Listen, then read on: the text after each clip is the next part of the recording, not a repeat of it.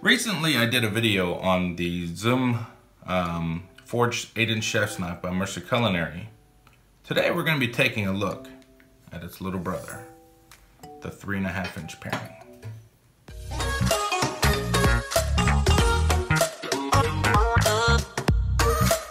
Good afternoon, YouTube. Welcome back to my channel, JPM.Cuisine. Today for you, we're going to be checking out this little guy, the 3.5-inch paring by Mercer Culinary of the ZüM line.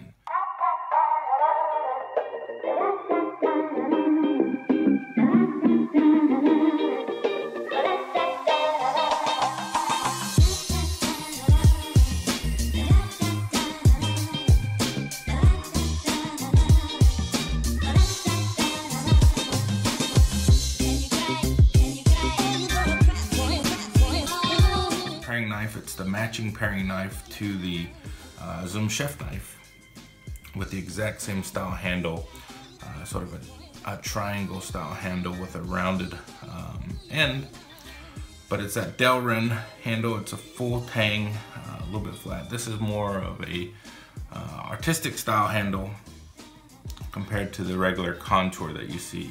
It's more of a classic style. It's an X50 CRMOV 15 steel. I think it's the same steel that they use in the other knives as well, which keeps it consistent. So the behavior of the steel is going to be the same. You should expect the same life on the edge and sharpening characteristics as well, but just in a smaller size. So let's take a potato and we'll go ahead and get to the tournée. Now, typically, if you haven't done it before, you want to make sure that you square off the edges on your potato. They want to be parallel. This one's not that good. Let's go and cut this again. It's a little bit easier with a chef's knife. That one will work. And then you're gonna just round off your potato. And we're not gonna square it off. We're gonna round it off. So as we peel it, this is gonna help us to identify which side we want to work with first. Okay. Just clean out the potato. And these are going to be a larger tournée, so don't worry about that. Okay, so we would start with the thinnest side. That's going to give us the easiest cut. We're going to put our forefinger right in the center.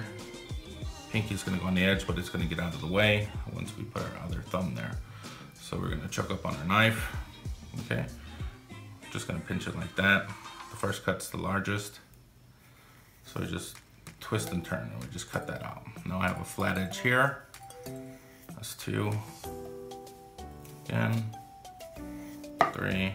Oh, that one wasn't very clean. 4. 5. And you can clean these up later. 6. Okay, so we have the 7th edge. Do one little clean cut here. We have some garlic here, and I can always remove the butt. A lot of times with garlic, you might have to remove the center. There might be a bud growing. In this case, we're fine. But the bud is going to be very bitter. And then we don't usually use it like this, but you can, because the thing about the paring knife is that you have a very fine point, so you can do some very fine, thin, razor sharp cuts. So if you're making a dish that requires thin sliced or shaved garlic, this is what you're going to be using this knife for. You can try it with the chef's knife, but when it's a smaller item that you're trying to cut, this is going to give you a little bit more control. We have a shallot here, and I've done this before, but with the paring knife, when you're trying to cut a shallot and you want to do a fine dice on a shallot for a sauce or for something, it's a little bit harder with a chef's knife because of the size.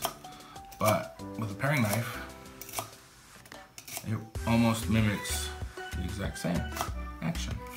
So it's just on a smaller scale.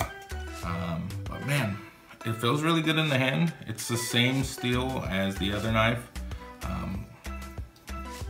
It's got the same sharpness, and it should last you a long time as long as you don't lose it. Well, that's been this quick look at the ZüM line by Mercer Culinary of the 3.5-inch paring. I hope you guys enjoyed it, and we'll see you in the next one.